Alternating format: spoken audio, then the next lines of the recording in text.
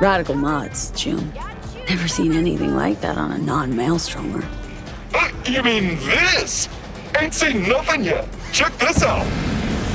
Well, this shit here.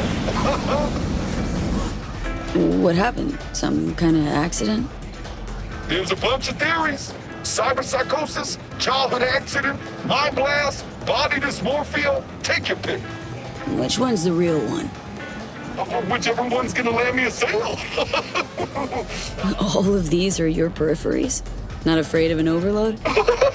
Me? Afraid? No, wait. Maybe.